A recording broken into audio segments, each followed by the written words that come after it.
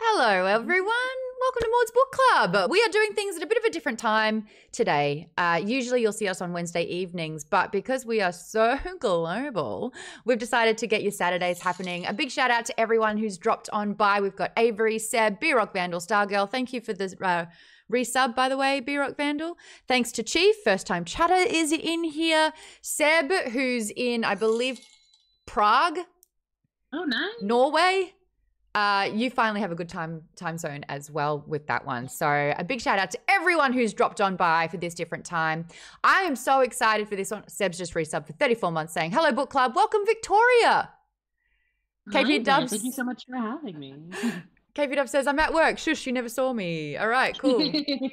Smoke and whistles, everybody. A+ employee right there. I am joined by the V.E. Schwab. We get to call her Victoria today. It is so exciting to chat about a plethora of books that we have covered over numerous book clubs. One of them being Darker Shade of Magic that we've got right here, The Invisible Life of Addie LaRue, and the Vicious series.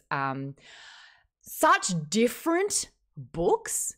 And that's what I did a video on TikTok where, I mean, I've got the #1 fan flag out, just being like, who is your Insta buy author? So if this author writes anything, you're going to buy it, no questions asked. And you're my #1 because of the versatility that you have.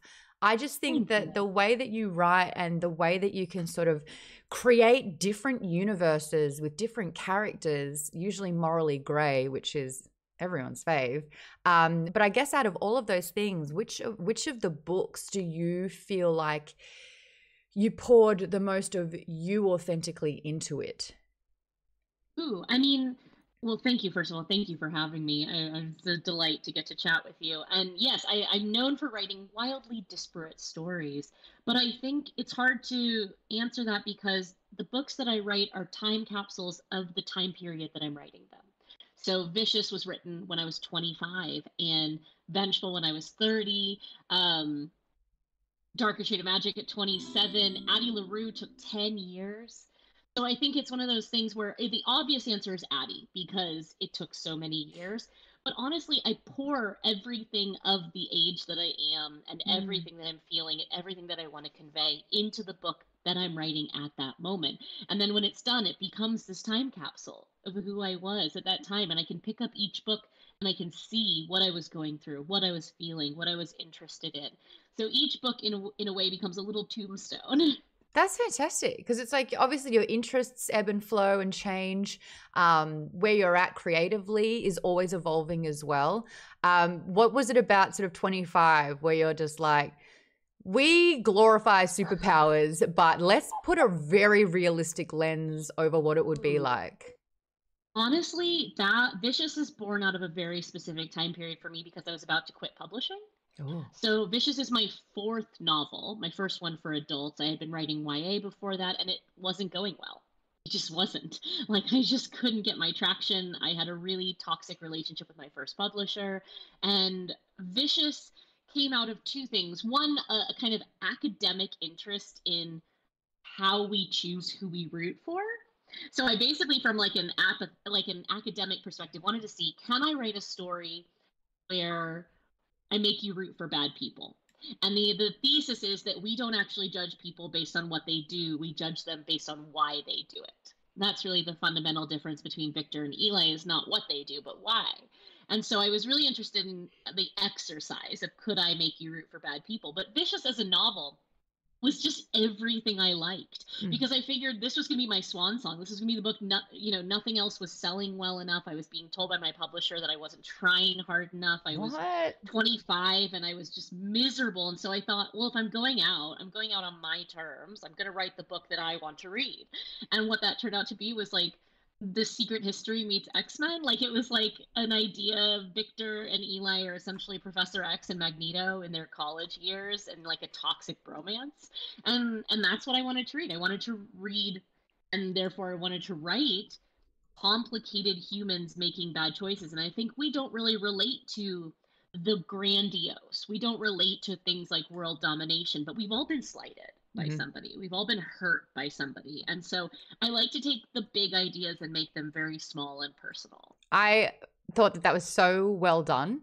Especially, I actually need a confession about this book because you do deal and delve into different psyches, personalities, and also how they get their powers. I thought that was so fascinating. I'm going on so many tangents already. I thought that was so fascinating of like cheating death and your dying thought, your desperation manifests into a power. Where did that come from?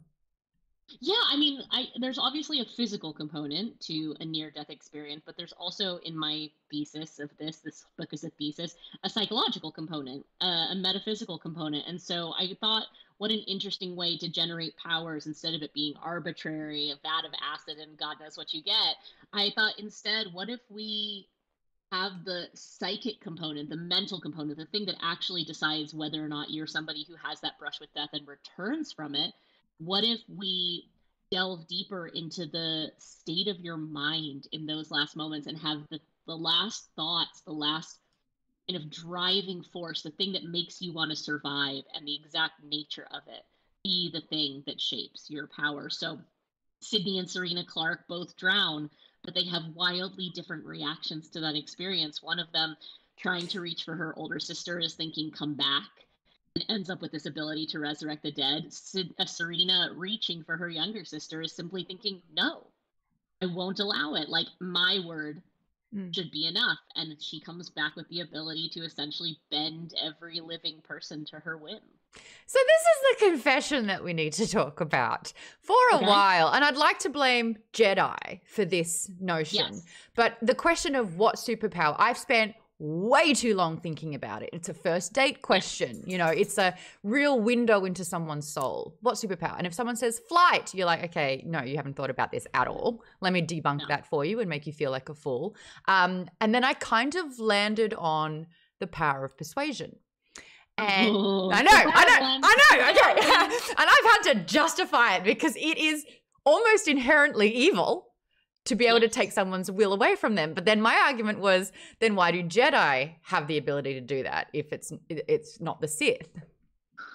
Do you think, okay, I'm not a huge Star Wars person, but I do feel like my narrative argument there would be that they are only persuading people of something that deep down they want.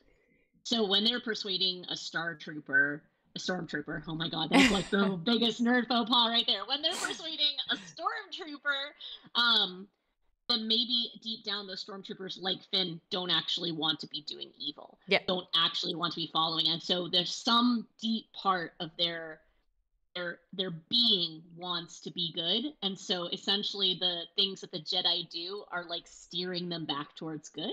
That's what I hope I would use it like. I hope you would not. Okay. You would not. The entire argument behind Vicious is that like power makes us worse. And you know what? Invariably makes us worse. And I think that Serena cured me of wanting that ability because it showed me a very honest, transparent, and scary, unfiltered look at what that power can do. So I will say that as a cleansing exercise, you have indirectly made me a better person thanks to Serena. The only one who has the right power. I'm the only one who has the right answer to this. Like, I know what the right power would be. What is it? I've thought about it a lot. Okay. So, the right superpower, for anyone who's a lover of creativity or books or millennials like us who just feel like there's no time in life. Okay. Hear me out, because it's going to sound wrong at first. So the right power is time control, but with a massive caveat, it's only moving forward. So you can't go back, because all of the paradoxes that we deal with, all of the like butterfly effects, all of the problems come when we try to rewrite the past and it spirals out of control. No interest in that. I want a pause button. I want the ability to stop. I want to pause life around me for 1 month so I can read. I want to pause it for a year so I can write. I just want to I want to control time going forward. I want to speed up through terrible moments and slow down through beautiful ones and pause as long as I want to stay still in a moment. But this is in no way manipulating a timeline. It's simply simmering within it. It's simmering. It's being able, much more like Dom in Vicious, being able to step out of time. Yeah, yeah. But I mean, poor Dom was just he needed a hug. He did. He needed He a really went through it. time pause on just being held for a while. I would argue that pretty much everybody in that series goes through it. I also loved that little nugget where you are dealing with characters that start with V and E. Was that a little nod to? Okay, so here's the problem is, remember, I wrote this book just for me. Oh. I wrote it and I knew it would never get published, so I was just writing, like, it was just to entertain myself. And then it sold. And I was publishing as Victoria at the time. And then we, like, got all the way through edits on this book. It's getting ready. And my editor goes, okay, we want to use your initials, like, you know, so we're going to use VE. And I was like, great. And she's like, I never asked you what the E stands for. And I was like, oh, it's Elizabeth. And she, like, there was a very long pause, and she was like, your name is Victoria Elizabeth? It's very regal. And you named your main characters Victor and Eli? Just the male versions of your name? And I was like, yes. And she was like, well, shit, it's too late to change any of this now. But it is, like, just an exercise in narcissism. So, yeah, I just, like, did it that way because they were just two halves of my personality. That's so interesting. So you really relate to both Victor and Eli. Victor is much more me. Victor, up until I wrote Henry Strauss in Addie LaRue, Victor was my first ever autobiographical character. Super villainy aside, like, in terms of performative nature and kind of like social mimicry, I'm an introverted only child who definitely leaned into social mimicry hard when I was growing up. And so in a lot of ways, that sense of isolation that Victor feels that makes him this perpetual observer is a thing I felt really intensely. And also just, like, sometimes feeling like my emotions are like a 2 when everyone else's are like a 10. Like, sometimes feeling like I'm not operating on the right frequency for those around me. So Victor, much more obviously, I relate to. But there's something about the God complex that Eli has that I definitely have. I grew up with, like, a sick parent. And I think when you grow up with a sick parent, it can create this, like, hypervigilance that can lead to kind of a God complex, meaning I grew up convinced that if I just tried hard enough, I could keep the people I love alive. Right. And I think that I definitely harbor that God complex still. It works for me in books because I'm literally playing God with my characters. I'm making up whole worlds and then I get to control them. But you'll see this God complex character through a lot of my books, whether it's somebody obvious like Luke in Addie, or I have it in most of my books. I have another one in this Savage Song, Leo, who's very much like Eli's kind of flip side character, somebody who feels like they've been chosen or feels an immense, like, existential compulsion. So that's the part of Eli that's me. Not to make this a psych session. I was going to say, this is, like, such an insight, and, like, the writing these characters is a way to sort of process, and it's very therapeutic to be able to get through it all. Eli's scary, though. Eli's terrifying. Yeah. I mean, my goal was to make Eli the villain in Vicious, and then to make you understand him a little bit more in Vengeful, because it makes it really a lot harder to hate somebody once you start to understand what makes them tick. And that, I think, is the best villain out there. They never think that they're wrong, and we start to wonder, it would make sense. Yeah.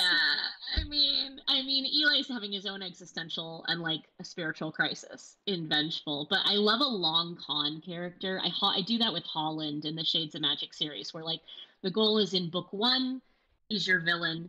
In book 2, he's an antagonist. And in book 3, he's a protagonist. And this happens because as the series goes on, you learn more about how he became this person. And we start to, like, connect with him. Whereas in the first book, you never get any of his flashback. You never get any of his past.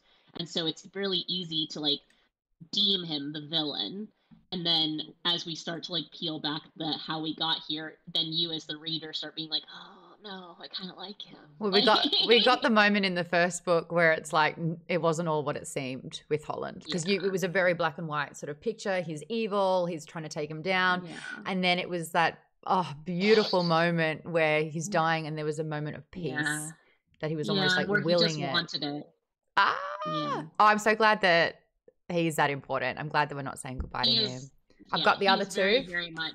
I was going to say he is essential, I would say, to the rest of the series. You have not seen the last of him at the end of that book. I feel like that's almost a great, segue into starting to talk about the darker shade of magic.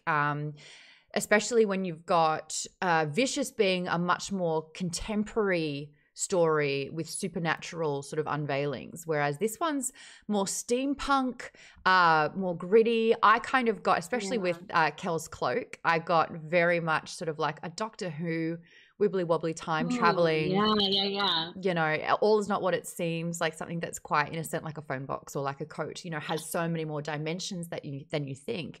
But what was it like introducing a darker shade of magic, but a different type of magic with the Antari? Yeah.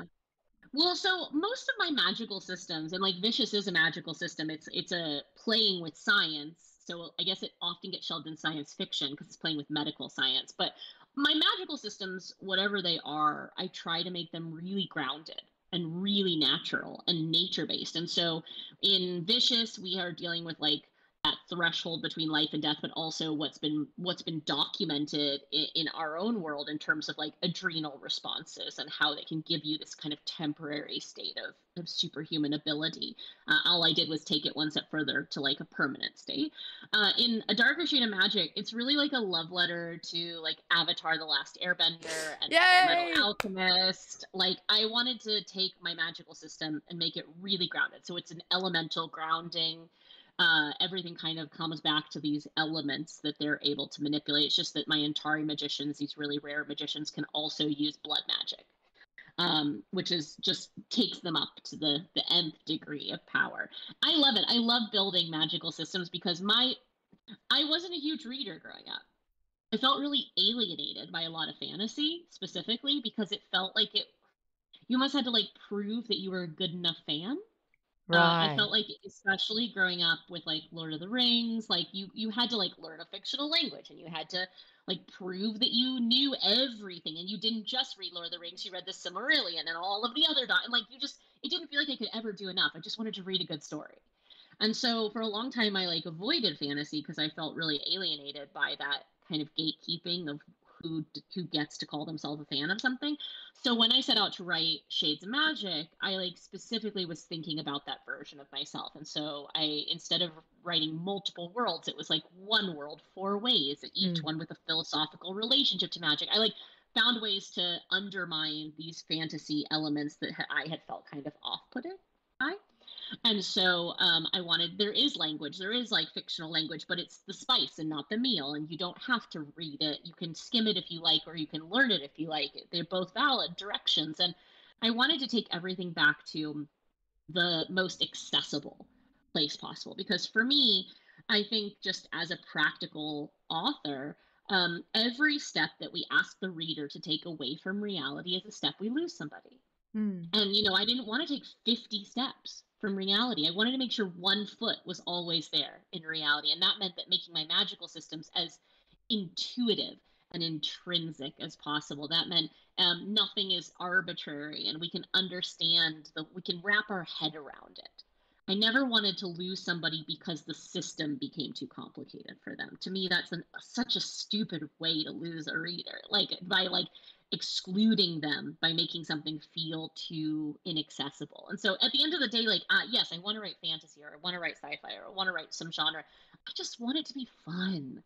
I want you to forget that you're reading. I want you to fall in. And I think anything that pulls you out of the narrative because it's asking too much of you, because it's not intuitive. And so I think taking things back to like really nature-based systems, making sure that like as complicated as things get, they start in a really organic way. Like, here's 4 worlds. Think of them like 4 books set side by side.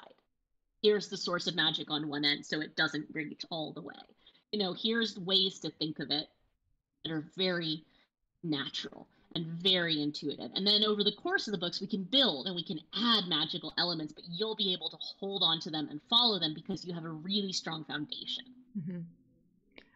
The comments that are coming in, very appreciative of it. Black Belt saying, I love the magic system in Shades of Magic. B-Rock Vandal saying, Darker Shades is one of my favorite magic systems. Aww. So I do think that it's a real testament. And you're right. Like, when we kind of explored fantasy when we were younger, it was often written by the same type of man. Yes. And I think that was like they had to one up each other, and it became sort of like, too far removed from that grounded thing. But I will say, you There's know, also, oh it was yeah, white sorry. guys that wrote Avatar: The Last I was, Airbender, and like, I holy hell, know, like that I know, they can show. do it.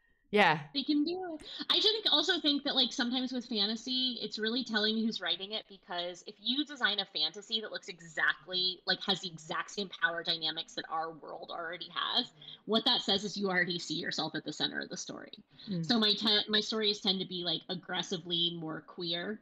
They tend to be aggressively less white. They tend to like take characters who are often fringe characters in those traditional white male straight narratives, and they take them out of the periphery and they give them center stage, because I like normalize a lot of things, because to me, like, that's my fantasy. My fantasy is like you getting to love who you want to love. And of course you have to shift a power dynamic. So instead of the power dynamic being on your identity or your sexual orientation, it's literal power. It's who has more magic. And by shifting it onto who has more magic, we shift it away from other things, like other things of race and of class and of sexuality, so that those can, because like to me as a reader, I want to read normalcy. Like I want to read something that isn't like, I don't want the only reason I get to take up space on the page to be because of one facet of my identity. I don't want to be a token. And I think that lived experience will absolutely help with that. And I think that the notion of showing and not telling, that's the number one way, where it's just like, it's not this, it's just we're living because this is what life actually is. And it's, you know, it's an everyday slice. So I absolutely appreciate that. Also, happy Pride Month. Oh, thank you. Whole month. I know. But with that, I also really appreciate that instead of getting, you do have to build such rich worlds and magic systems. Like that is an integral part of fantasy, but it's also cannot get in the way of character development as well. Would you say that character and sort of plot supersedes the world building side for you?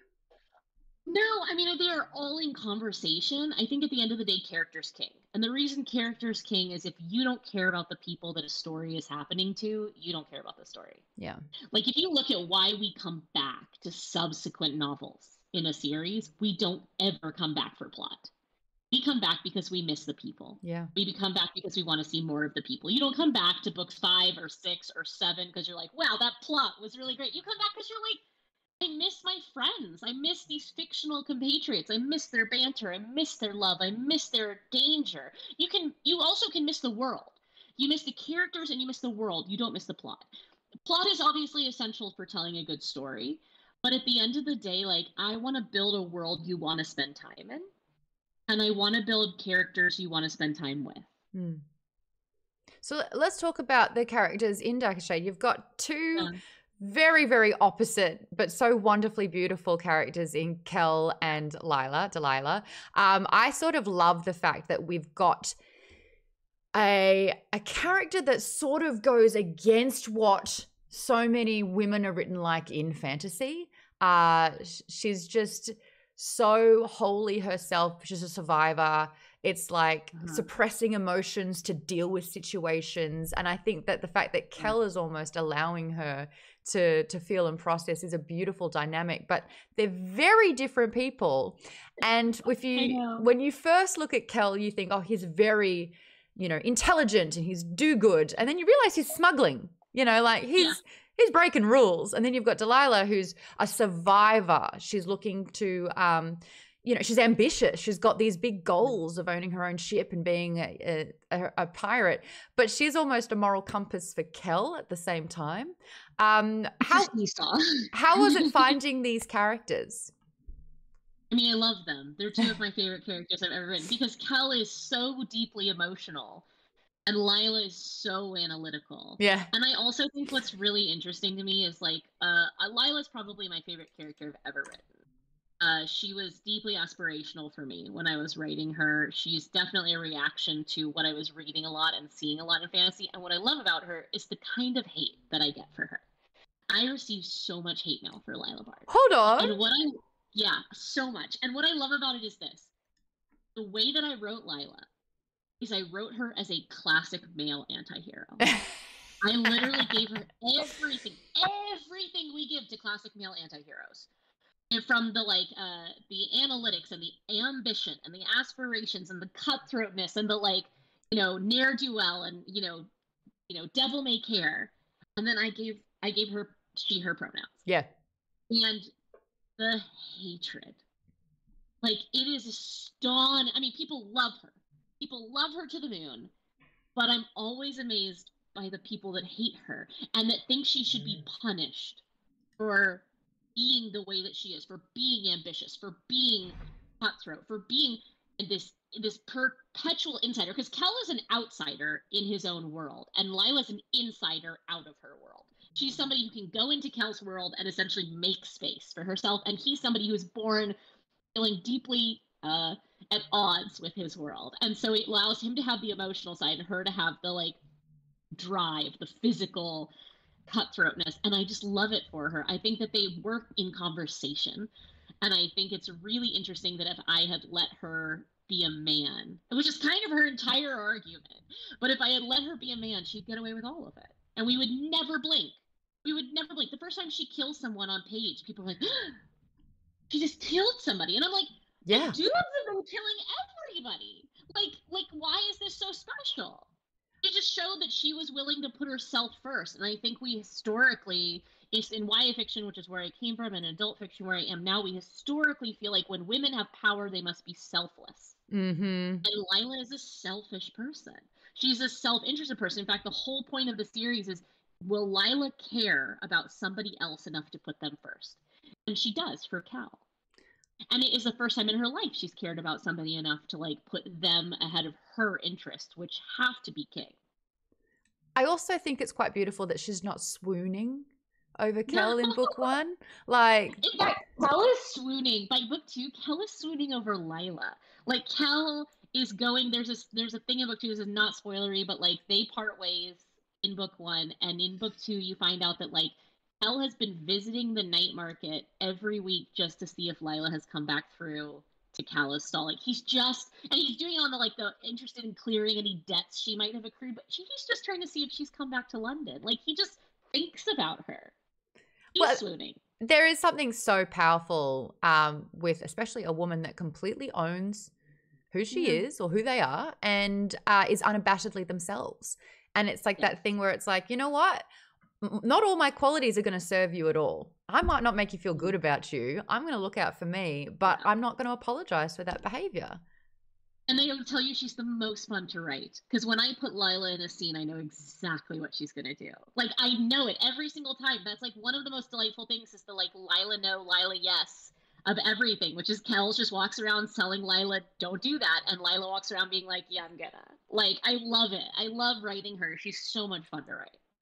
We do actually have a question. Some of the members have jotted down questions about all the different books. So there's one from Lisa who says, is the Shades of Magic series being made into a movie or a television series?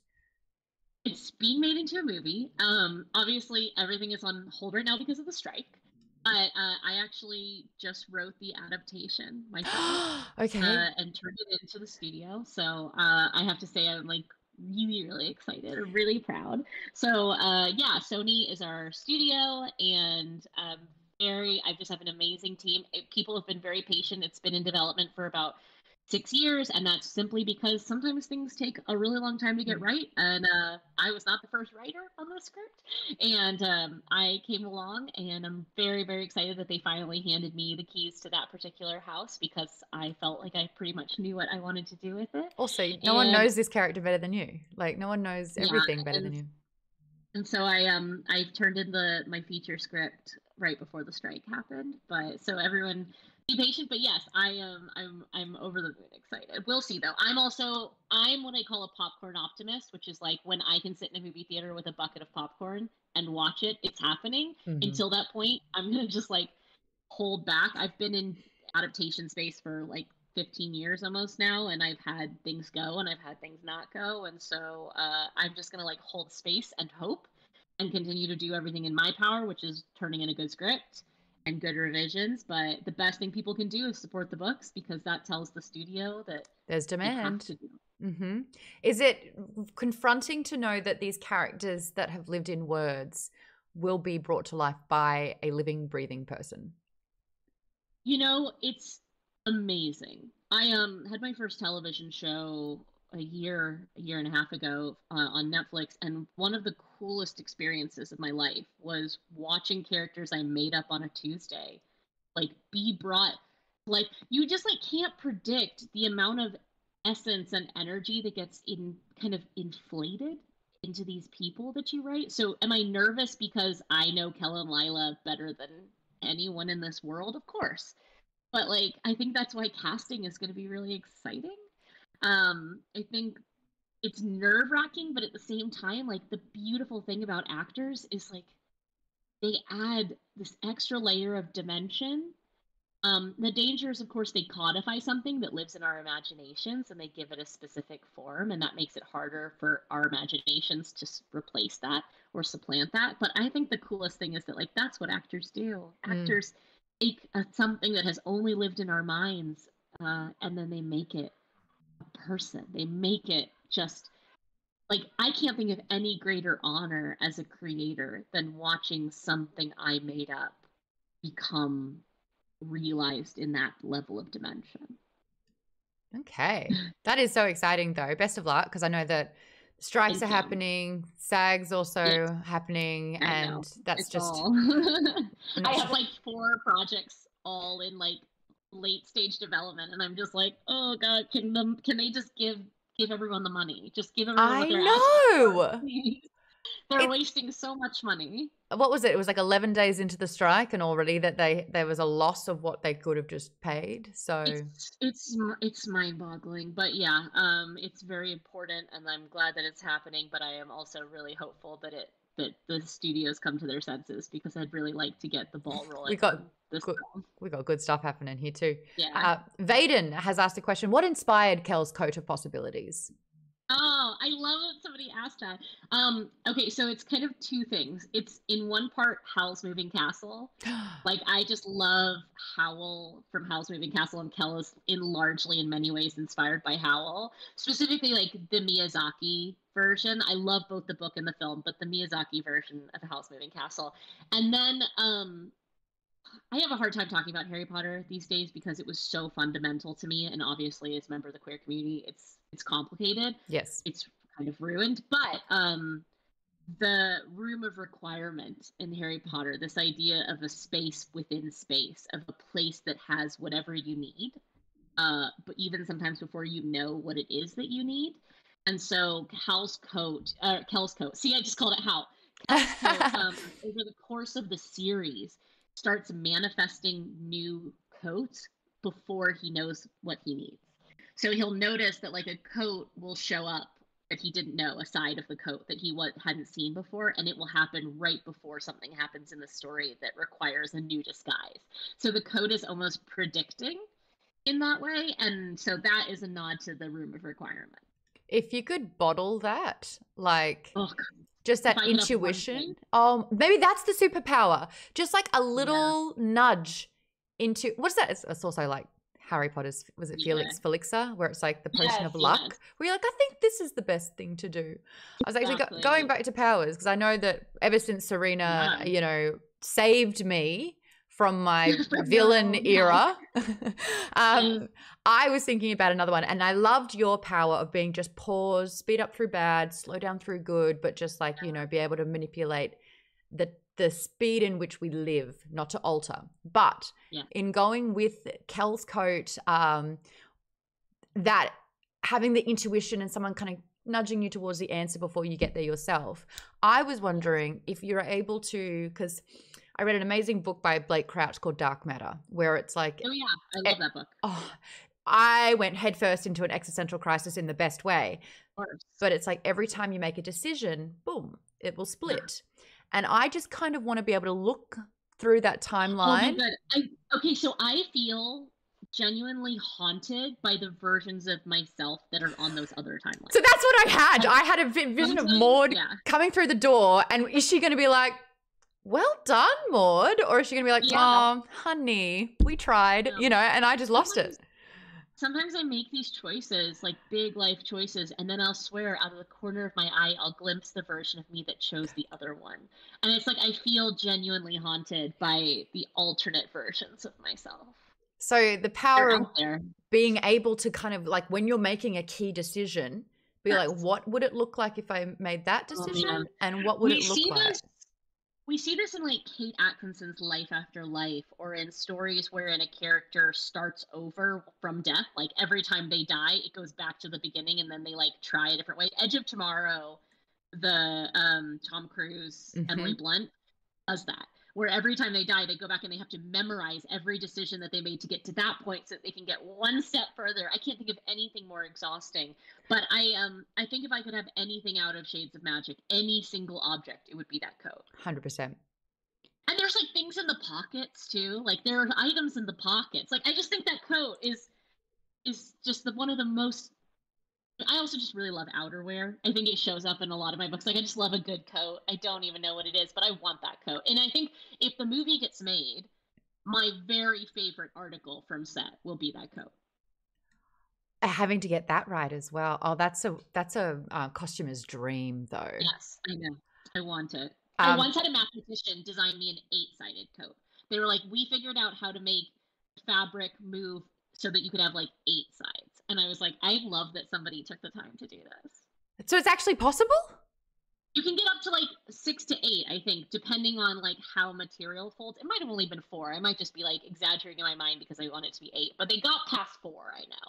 And then they were like, we can't get any further because the weight of the fabric becomes too much for the coat to manipulate. You see those magic tricks where the, lovely assistant kind of is wearing one thing and then she's got a different thing completely, and it's, a play like that. Like RuPaul's Drag Race last week had like a transformation runway, and then I was like, how did you even do that? I was like, I want to see Kel on that runway. I could actually see this like, I'm going to strut. I will strut. Yeah, that's going to. Oh, going back to the Live, Die, Repeat. That's how I dream. Really? Yeah, you said it was exhausting. I can confirm. I will die in the dream and then I'll respawn earlier with the information, and I have to try it again. And my God, in the same night? Yeah. That's the dream. I thought my dreams were exhausting because they become like entire films that don't make any sense afterward, but like that seems worse. A great segue actually into how you write your books. It's always a fascinating question because everyone has a different process. One of my favorites is Naomi Novik, who just goes. It's just monstrous. A single flow of book. Absolutely not. And I was doing a little research into yours, and it's so fascinating. I have it here. You said that you're a cinematic writer. So you'll storyboard, whether it's a graphic novel or a fully fledged novel, but you create a beat sheet with every scene. So that explains why your pacing's phenomenal. I outline. I like, the more books I've written, the more rigidly I do this. I truly outline every single beat. And I do it because I'm an anxious person and I need to know that there's enough story, but also like it's just the way my brain works. I will outline. I mean, Addie LaRue had like 300 outline beats. And what I'll do is I do this like ever expanding, those like things we had when we were young that were like the fortune tellers that would like open up. Yes. And they would just open up. I do that basically. So like for every scene, I have like a sentence of like what needs to happen physically in this scene, and that one sentence becomes 4 sentences, and the 4 sentences become 8 sentences, and the 8 sentence becomes a full scene outline. So like as I dive into each scene, I'll just start unfolding it into a larger and larger and larger outline until I have essentially like every dialogue. Like I'll just have like, and I know what I want the dialogue to do in this moment. I know what I want the outro to be. I know what I like. So it just becomes very, people would think like it can sound like it's taking the joy out of it, but to me, the joy is in the outlining. The joy is in playing like choose your own adventure with my world. And then I got to figure out like, then I get to choose what's the best way. So if I'm like choose your own adventure and I give myself 4 ways that we can get from A to B in this scene, I can then pick my favorite way. And it's just a matter of when you stop unfolding once the story becomes complete. Yeah, and I just know. So the other thing about my writing process that's really specific is that I write backwards, meaning I start with the end. Like I start with the entire ending. I know exactly what, like, if I were to be one of those like bad 90s movies that like freezes and then fades to black, I know what the freeze frame is. I know exactly where we're leaving everybody physically and emotionally, and then I rewind the entire story to figure out where we find them.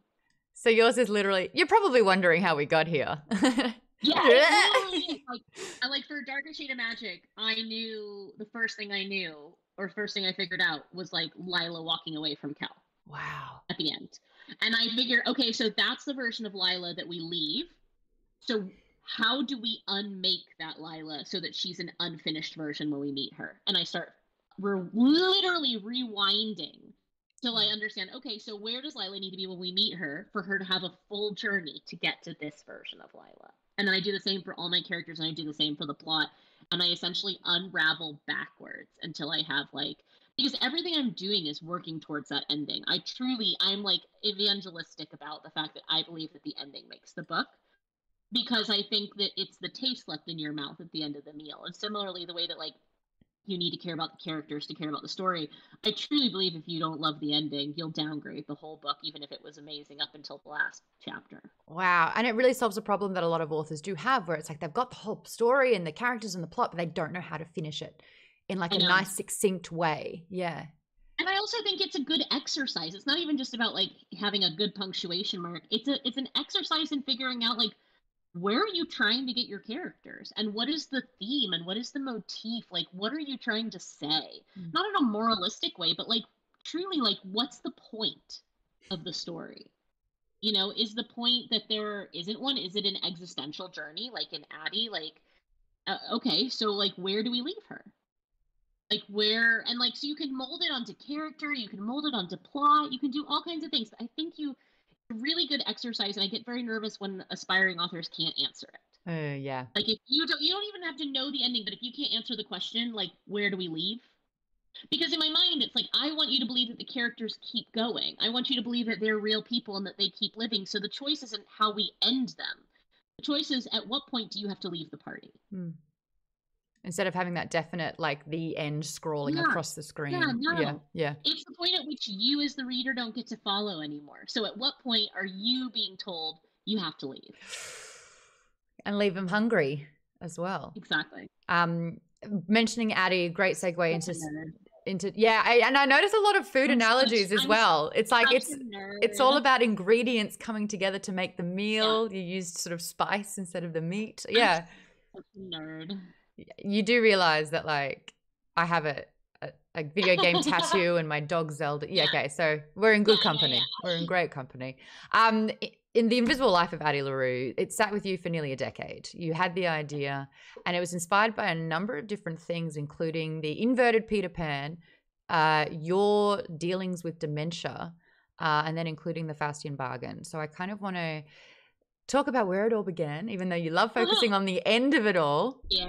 We'll take it back to the beginning, because this is a book that you felt like you had the idea always brewing, but it was the one that you had to write before time was up. Yeah, it was the one I had to write before I died. And yet actually, like, I sat on it. So it took me about 5 years to get the whole plot and to like, and understand my characters and things. And then at that point I should have started writing it. And I didn't. And I didn't, and I didn't, and I didn't, and I didn't. Year after year, I just found reasons not to start until I realized at about 29, Henry's age, that I was scared. Like, I was just too scared. Not even scared of, I wasn't that I was scared I couldn't do it. It's just that the thing in my mind had grown too big. Right. And too beautiful. And then the thing about an idea is that it's all potential and you can't mess it up.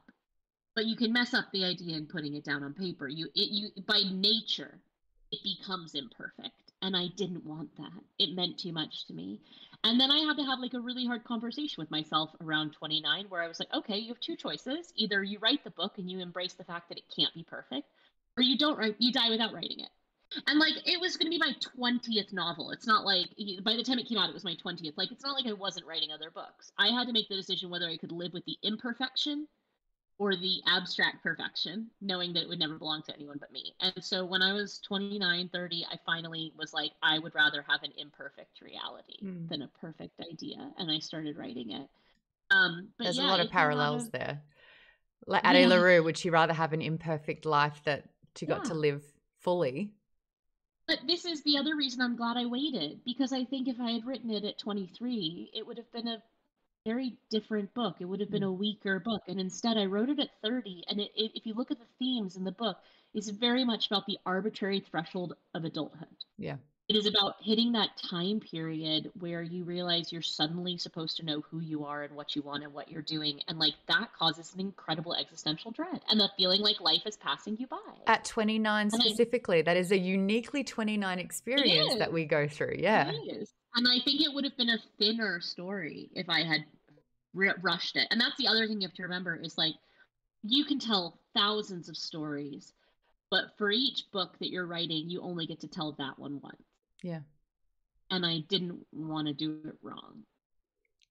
So with that time for it to sort of simmer and you get to a really good place and you had your decade in the making existential crisis of, you know, who am I? Am I where I'm supposed to be? You know, you birthed Addie in her entirety. But as you were saying, it was Henry that we kind of related to more. And Henry is almost the 23-year-old version that took that leap and fucked up. Exactly. You know? So what was it like sort of having this beautiful juxtaposition about the girl who was forgotten but was able to live so long and the guy who wanted to mean something but days were numbered? Henry is the hardest character I've ever written in my life. Because I got to the point where I understood Addie and what she wanted, and I knew exactly how to write her, and I knew Luke, and I knew what he wanted, and I knew how to write him, and I knew what Henry's plot was. Like, I knew what his function in the narrative was from a plot standpoint, and he was just like a cardboard cutout of black paper. I didn't know who he was as a person, and I thought, I'm truly screwed then, because this is a tripod. And if one of the legs is not as strong as the other two, it will fall apart. And so I made the great mistake that I told myself I would never make. I broke off more than a tiny piece of myself. Normally I break off a very small piece of myself and I give it to each character and I grow something new from them. Instead, I broke off a hefty piece of myself and I gave it to Henry just to have a way to connect with him. And I ended up breaking off too much of myself and I essentially ended up with a mirror. So Henry, I gave him my mental health stuff. I gave him my anxiety. I gave him my paralysis when it comes to like, again, that the divergence of choice. What happens when you pick one path? It means unchoosing another. And so essentially the only way I know how to describe Henry Strauss is that he's who I would have been if I didn't find writing. Oh, wow. I found writing at 19 and Henry doesn't. So that was... I found purpose. I found a grounding force in my like torrential downpour of a youth. I found a grounding purpose. I found a thing which made sense of everything and gave me a reason, and Henry doesn't. So if I didn't find writing when I did, that's all I had to do to write Henry was roll time forward without salvation of creativity. So you essentially got to live that timeline version of you. Whoa. Yeah, and it's bad. It's bad because I know that like I deal with a lot of like mental health stuff, but the thing that like holds me together is writing. But if I didn't have that, like he's the unmoored version of me. Right. And in a way, the glue for him was, it ended up becoming Addie, but it was too late. I know that the feedback for Addie La Rue was sort of a lot of people's quandary of having to deal with starting to understand the devil, like, you know, this the darkness, the one who seduces you into getting what they want from you. But to make Luke so dimensional in that way, I felt a lot of people started questioning. They're like, no, I'm supposed to hate him. Right? So why am I deeply attracted to him? It's the, because he's not the devil. I mean, this is the thing, is like he's an old god. So I'm pagan, and one of the things I think is super interesting about when you take gods out of like the capital G. It's like monotheism puts a god with one god in a capital G means they have to like be infallible and unknowable, and it's just like not interesting. And when you take the gods and you put them in the lowercase g's, you create a pantheon, a multiplicity of gods. You look at the Norse or the Greco-Roman, really easy ones that most of us studied at some point in school. They're really messed up. Like they are so closely a mirror to the societies that worship them. And what happens is like they are the vices as much as the virtues. Like they are these static incarnations of drama. And so what I realized is I wanted to make my devil, my darkness, I wanted to make Luke one of those. Because essentially he's like a petulant child. Luke is your toxic ex-boyfriend. Like that is the only way to describe Luke. Is like he is selfish and he's like covetous and he's really possessive and he doesn't have a very good definition of love. And like he is just like absolutely, you're like, I don't know if I'm allowed to curse on this, but like he's Fuck like yeah. your trashy fuckboy. Yeah. Like he's just definitely like a trashy fuckboy. I dated Luke.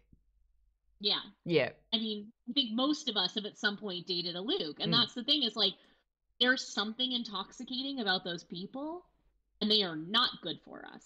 Like they are not good for us at all. And also though, what's intoxicating about Luke is that as Addie is becoming less human, Luke is becoming more human. Yes. But also like he's masquerading though. He's like literally performing domesticity. Like literally, like when he sees Addie, he gets to put on this like sexy human shell that she's picked out for him, and then they spend time together and he gets to play at being human, and it becomes seductive to him. Yeah. So I think that's why we start to like, justify Luke's behavior, because we're like, but he's getting better. I can fix him. I can change him, right? And you're like, no, you can't. Yeah. That dude is like as old as the stars. You are not going to fix him. But Luke believes he's changing too. Yeah. Oh, that is really well done. But it was, I was one of the people just sobbing after this book. Like it breaks you in the best way, but it is wonderful. You were saying that you get the most hate about Lila as a character. Do you get sort of feedback / abuse about screw you for making me feel feels this way? I mean, yeah, but that's my favorite kind of abuse. Like, Okay, I will water my garden with that abuse. Like, I feed on, like, people, because that means you cared. Like, is there any greater compliment that you can pay an author or any artist that you cared that strongly? I don't think it's ever a negative if you cared. Yeah. I think the worst thing you can ever hear as a creator is, meh. True. It was fine. Yeah, like that's not what I'm going for. Okay. I've got a bunch of questions coming in and I know we're running out of time. So let's do a little quick fire with these ones. That's it. So the first thing that comes into your head, pow, pow, pow. Lisa says, favorite character from any of your books, or does it change with each book? It changes all the time. Okay. Can you give us any news on the Threads of Power series? Yeah, it comes out this September, this first book, and you'll see everyone who survived Conjuring of Light. And then you'll see a bunch of new people as well. Fantastic. Avery says, what made you decide to canonize Victor Vale being asexual and vengeful? Honestly, I felt like he's always been asexual, and I felt like it was not clear enough. In Vicious, there was like too much room for questioning, and so it was really important to me that it be just like crystal clear, and so that's why it's canonized and vengeful, because I thought it was like subtext and I wanted to make it text. Love it. Vaden says, I love how varied your books are in genre. People have so many facets to them. However, we tend to be reduced to the most prominent part of our work and or personality traits. For you, do you prefer the focus to be on your writing, or is there another aspect that you would like to be emphasized? I want it to be on my writing. I mean, I think that I'm not an actor, right? I didn't choose for like the judgment to be in anything but the work that I'm doing on the page. I love seeing what people take from it. It's obviously very different for each person. My goal, if I have like one goal, is to like make you doubt your reality. That's like what I would like readers of my work to do. I love that. That is morally grey as well. Jay Buntrock says, you write for many different aged audiences. How do you approach each type differently? YA versus adult fiction? Honestly, I write to a version of myself that I don't know who anyone else was when they were 12 or 16 or 20. I only know who I was. So that's what I write to. Love it. Robin says, are you interested in writing any more City of Ghosts style books? Maybe. I need to plan. Like, I don't write those. I couldn't just like tack more books on for the fun of it. The books like 1 through 3 have an arc to them, and so if I were to write more, it would probably be 3 more, and I would need to know the arc. Oh, okay. Oof. Yep. Jay Bunt Rock says, do you still dabble in astrophysics?